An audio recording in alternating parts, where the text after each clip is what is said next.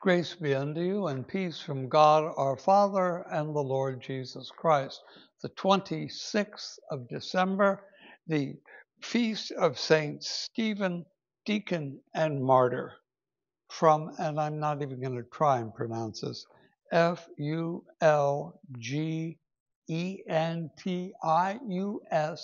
of Rome, 468, 533. Yesterday, we celebrated the birth in time of our eternal King.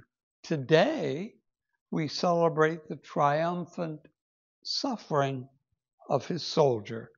Yesterday, our King, clothed in his robe of flesh, left his place in the Virgin's womb and graciously visited the world. Today, his soldier leaves the tabernacle of his body and goes triumphantly to heaven.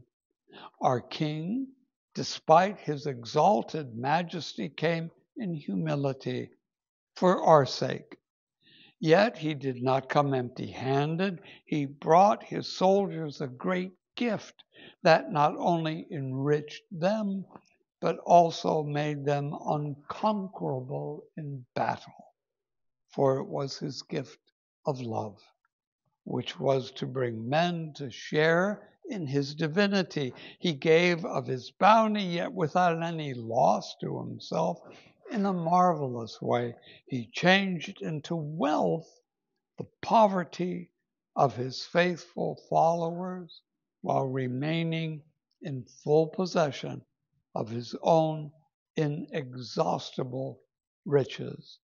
Love indeed is the source of all good things. It is an impenetrable defense and the way that leads to heaven. He who walks in love can neither go astray nor be afraid. Love guides him, protects him, and brings him to his journey's end. My brothers, Christ made love the stairway that would enable all Christians to climb to heaven. Hold fast to it, therefore, in all sincerity. Give one another practical proof of it, and by your progress in it, make your ascent together. The prayer, Catherine of Siena, 1347, 1380.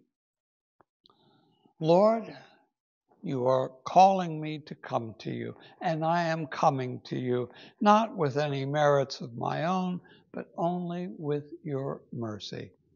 I'm begging you for this mercy in virtue of your Son's most sweet blood. Father, into your hands I surrender my soul and my spirit. Amen. Merry Christmas.